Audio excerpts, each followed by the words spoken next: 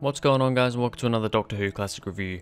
Today I'm going to be reviewing the first Doctor William Hartnell story, The Sensorites. This is an episode, a story from Season 1, from the first series of Doctor Who. So yeah, I was interested in looking at this one. From what I've heard, this is one of those stories that really kind of has the curse of the Hartnell era, which is that episode 1's really good and it kind of fades away. It's a six-parter that really doesn't need to be a six-parter, so I went into this one with, decent hopes. I thought, it could be decent, it could be not. I didn't really have any particular mindset in my mind, so yeah, I was interested to see what this would be like. Anyway, this is The Sensorites by Peter R. Newman.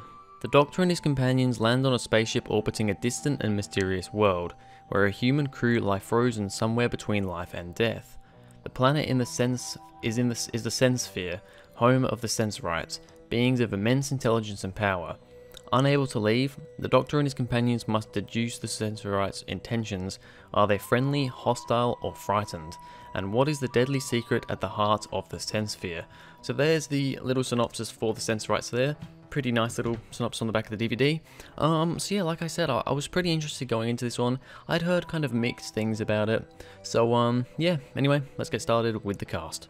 So we start with William Hartnell as the first Doctor, and yeah, he's pretty good in this one. He is very much his Season 1 self.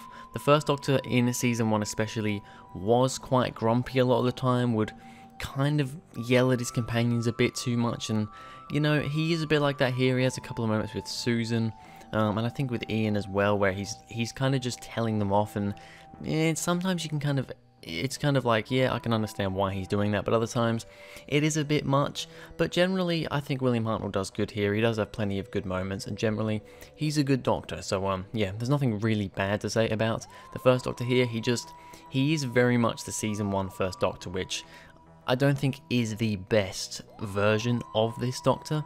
But yeah, he's still good. Carol Ann Ford as Susan Foreman. I actually like her in this episode. Now, that's surprising because pretty much every episode that I've seen so far with Susan in it, I've said that I don't like her. She screams quite a lot, and generally just a lot of the time doesn't get a whole lot to do. It's just kind of there for, yeah, she's smart here and there because she's also from the same place as the Doctor, so she has little things that she does there, but she's kind of just in the background and the Doctor doesn't really let her do a whole lot. And there's a little bit of that in here, but she plays against it, saying to the Doctor that she's not a child anymore. She can take actions for herself, although I think some of the actions she did take were pretty stupid, but we kind of learnt about that in the episode as well. These actions that you're making, you need to make sure you're making the right actions, and you know what, she doesn't have any screamy moments in this one. She actually has a lot of character stuff in this episode. She's probably the best companion in this episode, which is a big thing for me to say, because I generally don't really like Susan, but yeah, I think she's actually really good in this episode. Honestly, one of the standout parts, so that is definitely a positive. Jacqueline Hill as Barbara Wright. She has her good moments at the start of the episode, at the start of the story, first couple of parts, and like the last part, she does quite a bit. In between though, she's pretty much forgotten about. She kind of gets left on the ship while the others go down to the Sensphere, and she doesn't really even appear again until episode 5, previously not showing up, episode 2 or 3 maybe, so there's a big chunk in the middle where she's really not present at all, but yeah, for what she has, she's good. And then William Russell as Ian Chesterton is also good here as well. I like him more and more every time I see him. He has a bit in here where he gets sick for a while. That's a nice little bit, and yeah, generally Ian, there's nothing ever really bad to say about Ian. Alright, so let's get on to the good and the bad, starting with the good. The Sensorites can control people. I thought this was a pretty cool thing. They're basically telepathic. In a kind of way, they can control people's minds and basically make them do things and make them fall asleep for God knows how long and do all this weird shit. They basically take over their minds, and the humans cannot control themselves. I think that's a really interesting concept, especially for the time as well. So yeah, interesting little start. We pretty much knew this from the start, that they can control people. It got kind of delivered very well in that first part. The first part of this story, to be honest, I'd actually say the first 2 parts are actually really good for this one. I know a lot of people say it's Curse of the Hartnell. Part 1's really good and it slows off. Personally, I'd say that part 1 and 2 are actually really good, and then it kind of starts slowing off. Once they go to the Sensphere, I think it slows off quite a lot. But yeah, parts 1 and 2, pretty good, and yeah, the way the Sensorites can control people is really cool. Barbara and Susan using their minds to resist the Sensorites. So yeah, basically, if they just think enough, they can kind of stop the Sensorites from getting into their minds, and I thought that was quite nice seeing Barbara and Susan doing that. So that was cool. The Doctor threatening the Sensorites to get the TARDIS lock back, because the Sensorites cut the lock out of the TARDIS, which I thought was an interesting thing, because the TARDIS is supposed to be this almighty thing that nobody can get through the doors, but they just managed to cut the lock off. I'm guessing the shields weren't up. Doctor, you forgot to put the shields up. Yeah, I thought, although this Doctor, I think, does get a bit too angry and aggressive towards companions and stuff sometimes, when he does it to the villains and the monsters, I do think it's quite nice. And I like how he was trying to be reasonable. He was doing it in a very angry voice, but he was trying to be reasonable. And that's very Doctor-like to me, so I really liked that moment. Susan not wanting to be treated like a child, I thought that was really good. Some more awesome character development for Susan. I thought the decision for her to go with the Sensorites was a little bit of a strange decision, especially when you consider that I'm pretty sure she wasn't actually being taken over, like her mind wasn't being taken over. She could resist that really well. So she just kind of did it for some reason. I don't know, it just seemed, I know it was kind of to, because they said we'll kill everyone if you don't come with us, but surely she's smart enough to know that that's probably not going to be the case. So yeah, I thought that was a bit strange, but her then talking to the Doctor and saying that she don't want to be treated like a child, I thought that was all a really good scene.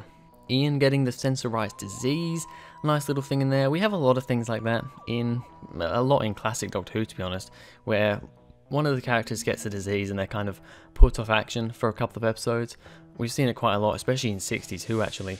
But I think it's good for Ian here, because he actually still has a decent amount to do. He has a lot of dialogue and still does a few things while he's still sick. So yeah, I quite like that as a concept, although I think it was a bit of a random thing, you know, it was a bit of a padding thing. They just kind of chucked that in to the middle of the episode, just randomly, because, I don't know, they needed this to be a 6-parter and they didn't have enough content for a 6-parter, so they thought, let's put this disease in here as well.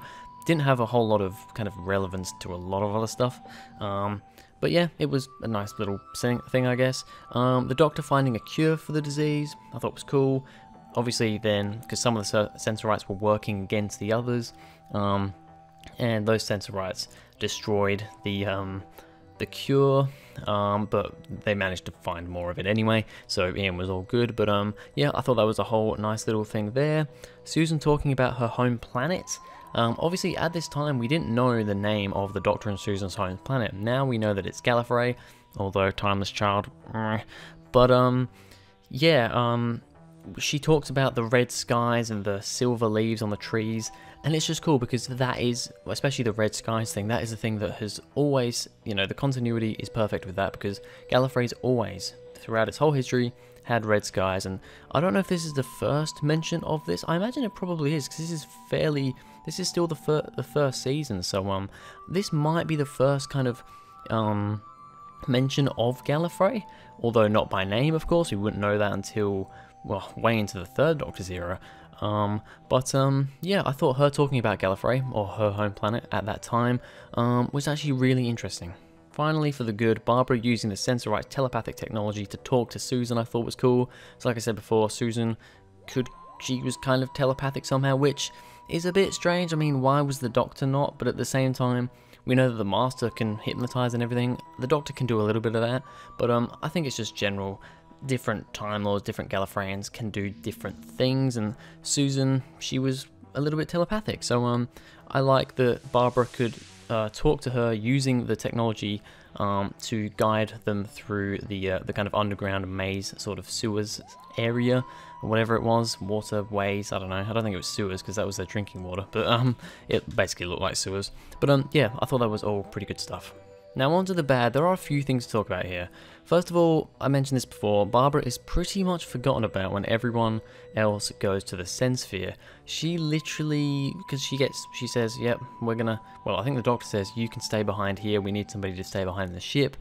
And once they leave the ship, Barbara's literally, she's not forgotten about, because she does get mentioned, but she isn't on screen, I don't think, from what I remember, for like 3 episodes, and then all of a sudden she's on the Sensphere because they brought her down and she's just there now. Yeah, I do feel like she kind of, although I do like that Susan got a lot more to do in this episode, I think they've really pushed back Barbara a lot. And this is another one of those things, 3 companions, we've seen it in the new series of Doctor Who, it is a bit too much really. There's always one, there's pretty much always one that gets forgotten about. This time, on the whole, for generally, even though she does get stuff to do at the start and the end, most of the time Barbara seems to be a bit forgotten about here. Also, the end feels very abrupt. It literally just ends. They find the people in the underground water area. They think there's a war going on or something. The Sensorites show up.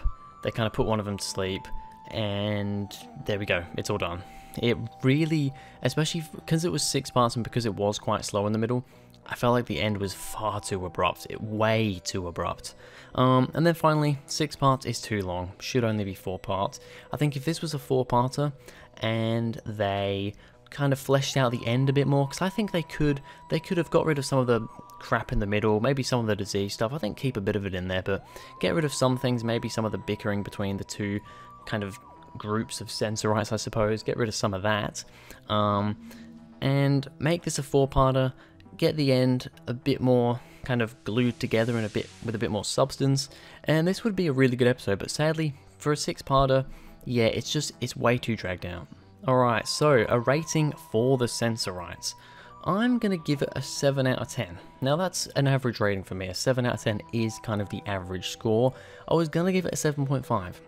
But the end did make me put it to a 7. Because the end was so abrupt, I thought, I'm just going to stick it on an average scale, because generally, even though it is slow in the middle, I still kind of felt hooked most of the time. There was at least something going on. There was quite a lot of dialogue, but most of the dialogue was to do with the plot, and it was generally quite interesting. There were bits here and there that weren't, but most of the time there was stuff going on. And although it was slow, and it definitely should have only been 4 parts with a bit of tweaking, I still actually quite enjoyed it, so yeah, a 7 out of 10 for the Sensorites. But anyway, that's going to be it for this video, guys. Thank you very much for watching. If you enjoyed, please go ahead, like and subscribe. Follow me on Twitter, link is in the description, and I'll see you guys in the next video.